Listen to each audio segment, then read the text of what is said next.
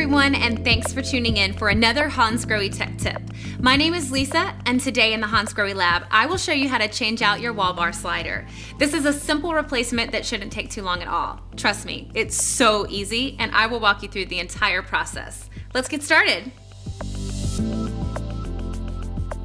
First, pull off the screw cover from the top of the Wallbar.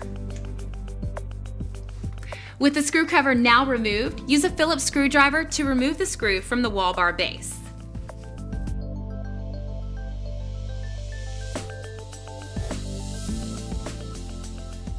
Now gently pull the bar away from the wall and pull off the top Wallbar base. With the base now removed, pull off the old slider and install the new one.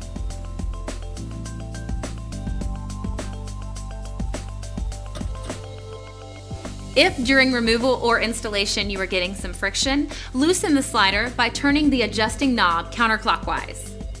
With your new slider installed, put the Wallbar base back into its original placement and tighten the screw.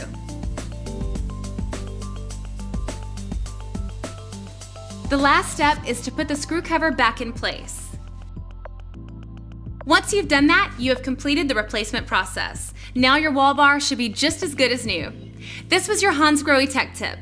Thank you for your time and have a great day. We'll see you next time. If you have additional questions about your installation or about Hansgrohe products, please visit www.hansgrohe-usa.com or contact our customer service at 1-800-334-0455.